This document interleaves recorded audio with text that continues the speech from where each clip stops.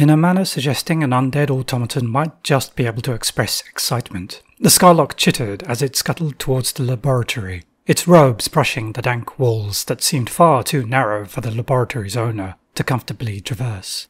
It burst into a chamber filled with soul cages, shelves of forbidden tomes, and stone slabs atop which the many subjects of vivisection remained. The Skylock skidded to a halt when the blade of a massive axe appeared before its neck. Turning to the figure that held the axe, the Skylock started to articulate something, causing the figure at the end of the laboratory to look up from his studying. "Gods below, I hate thrall speak," Gorshade snarled from his desk, glaring at the Skylock. Despite having acquired the ability to understand the language of the undead horde, the Eldritch hated it nonetheless. In life, his ears were accustomed to the rich nuances of Sheer, and in undeath, at least a certain proportion of his acquaintances were good enough to speak using broadly intellectual languages. But thrall speak. "Tartarus!" he barked. "Bring that fool here. I haven't got the time to waste on its prattling." With some effort, the Bane Lord lowered his axe, letting a growl resonate ominously within his armour, before snapping out a fist and grabbing the Skylock by its throat and hauling him over to the Eldritch, who stood to join Tartarus in looking down upon the cowering thrall. For a few moments, the three were motionless in silence, until the beginnings of a sneer appeared on the Iosan's features. "My master!" The Skylock paused. "Wishes! Demands!" It quickly corrected itself before pausing again. "Your immediate presence." "And your master is?" Gorshade did not recognize the markings on the Skylock's robes and other accoutrements, nor did his arcane senses discern anything about the necromancer responsible for this thrall's rise. "This one serves the liches under my Lord Tenebrous, Lord Gorshade," Tartarus intoned slowly and steadily. Gorshade's eyes widened at the name of the Lich Lord. Then he snapped his gaze back to the Skylock and regarded him warily. "Does he expect a response?" "No!" Rudeness was not necessarily an intentional facet of those who used thrall-speak to communicate, but it often felt like it. Such was the state of affairs among those who were burdened with the distinct lack of wits to be able to handle the turn of phrase of an adolescent. "Is he here in Skell or at Dracarum?" "If this one is here, my lord." Tartarus momentarily tightened his grip on the Skylock. "Then I believe it likely that he is at his library close to Venethrax's cathedral." "Yes!" The thrall just managed to nod. "Thank you. Now get out of here." The Bane Lord let the Skylock go, and the minion scrambled towards the door in an ungainly manner. Watching it leave, Gorshade hissed uncomfortably. "Lord Tenebrous has never deigned to summon me." Tartarus started. "Not in that way, Tartarus." Gorshade glanced at the Bane Lord with a grim smirk, receiving a slow and even more ominous chuckle in response. After a few moments of bizarrely companionable silence, the Bane Lord hefted his axe. "Perhaps he has something of value to tell you." "Unlikely. I have my own goals and he has his, and he has access to resources I may not even request. Have you received orders from him lately?" "No, though I must return to the realms of the living soon. Asphyxious and the others will have need of more Bane forces soon." "I understand," Gorshade nodded. "We had better not keep your summoner waiting, then." Unfortunately, a while later, and the lack of appropriate living in the vicinity was starting to tell on the Bane Lord, something Gorshade noted with no small annoyance. So they took a detour to the docks, where he knew a group of aspiring necromancers were conducting experiments on captured Signaran, Orodic, Orcadoran, whatever, Imerese human sailors. Presently they arrived, and indeed a long row of gibbets was arrayed, stretching from the dockside and up a wretched promenade.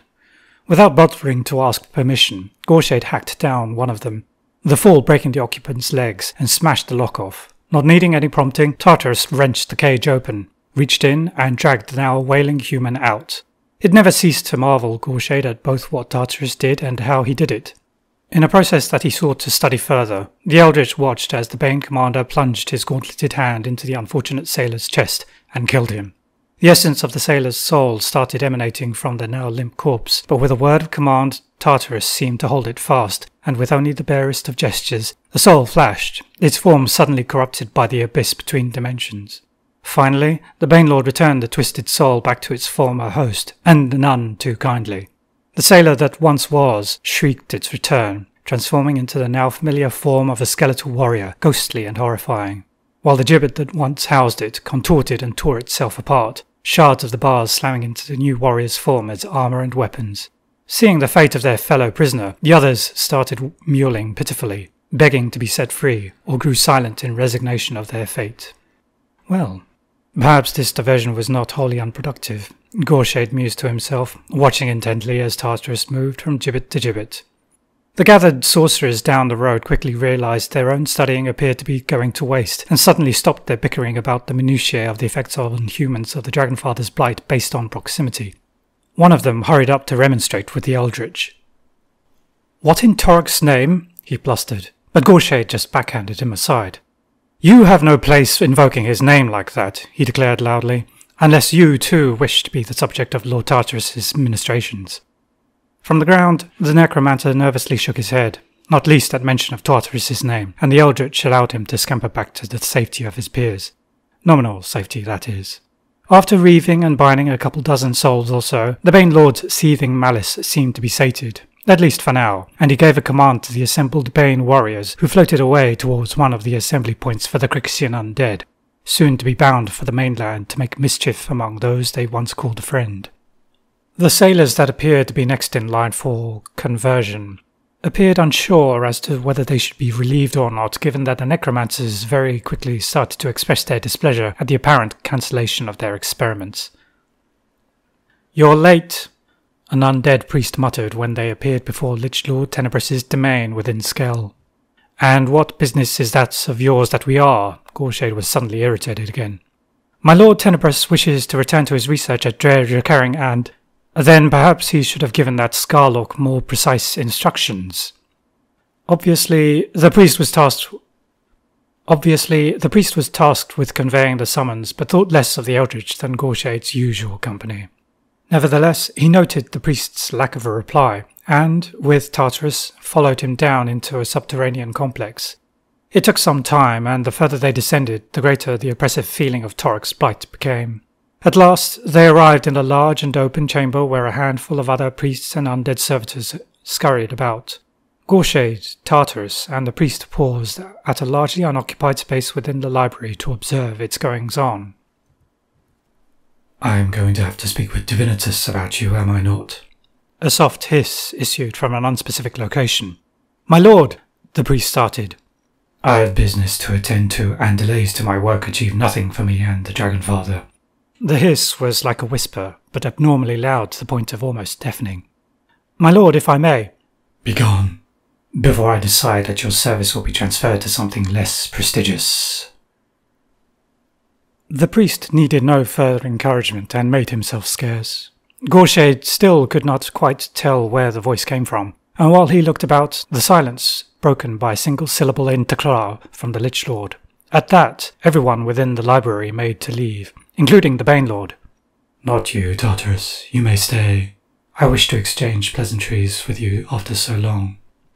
Another silence descended on Tenebrous' library, and Gorshade watched as the spectral Lich Lord willed himself into an incorporeal form. Similar to his peers among the Dragonfather's chosen ministers, the more academically inclined Lich Lord was tall and exuded necromantic and arcane strength, if in a more muted sense. Though, in contrast to Terminus and Venethrax, Tenebrous chose a somewhat lithe form for himself, a tattered robe and hooded skeletal figure that hid what would normally be a skull. Only the glow of an eye betrayed anything that might be construed for a head. But, if only to try irking Gorshade, Tenebrous glided through him to reach the shelf behind and started flipping through the pages of a book, which he handed to the Eldritch. "Thank you, my lord," he bowed. "May I know why you have requested my presence?" "Tartarus, how does your form treat you?" "It treats me well, my lord." "Good, good. No signs of your hold on this dimension weakening at all?" "None that I can perceive, my lord." "Excellent, excellent." Tenebrous looked at Gorshade, who was still bowed. "No need for the formality, Lord of Isles. My power over the forces of the Empire of Grix is different from what some of the others wield. You are not for me to command, even if I may not be stopped from doing so." Gorshade stood straight and looked at the Lich Lord, a little bewildered. "Follow me," Tenebrous said simply, gesturing for the others to attend, and they did so. Gorshade, though growing anxious at the Lich Lord's lack of an answer for him, knew he was in no position to press for a response. Even though everyone knew Tenebrous and his peer Fulminus, thanks to the scourge that ended Orgoth resistance in Imoran 400 years before, were not as strong as their corporeal peers among the Lich Lords, it was still a good idea to remain in their good graces, especially for Gorshade, since he knew these two particular ministers of Torek were the foremost authorities in all of Imoran on matters pertaining to necromancy and the occult. Such lore as they held and knew, Gorshade ravenously sought. Corripio is such a petty individual sometimes. The silence, but for the footsteps of the Eldritch and the Bane, was broken with that strange quip. I do not understand, my lord. At that, Tenebrous stopped at a particular set of shelves, and he gestured for Gorshade to have a look.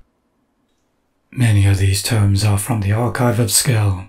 I am aware that you have your own agenda among us, Lord Gearshield of House Fire. Gorshade unintentionally glared at the Lich Lord. And so long as it is in accord with what I seek, you may do as you please here. However, you are limited by being formally living, I suppose is the best way of saying it. I suppose I am too, but my need for physical sustenance is but a memory of a memory.